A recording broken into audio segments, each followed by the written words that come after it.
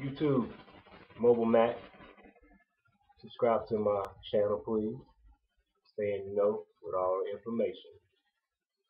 Today, what is Flexfuel? A lot of my customers have a vehicle that can use Flexfuel, but they don't know what it is.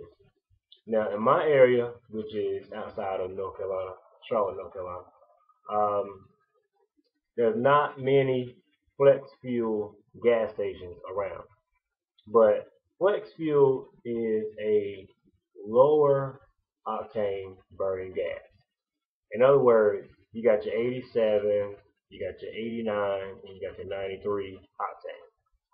The flex fuel is 85 octane, which means the lower the number, the less combustible.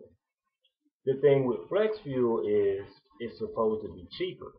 It's probably about, I think, 10 to 15 cents cheaper than regular gas, which would be an 87 grade. It's actually about 10 to 15 cents cheaper.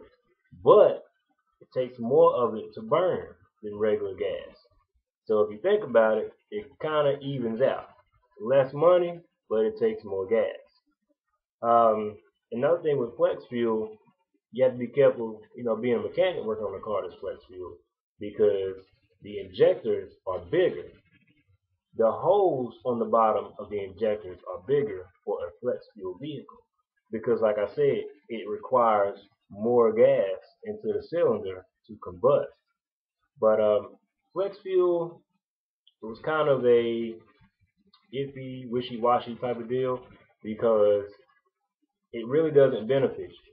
Like I said a few minutes ago, it helps you because it's a little cheaper, but it takes more to burn.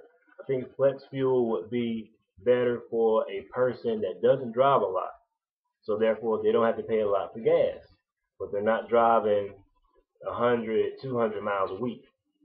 If that was the case, it'd be better to burn regular gas. Or like me in my car, I burn the 93 octane, which is a lot more expensive, of course, but it burns better. And I will discuss that later. Mobile Mac.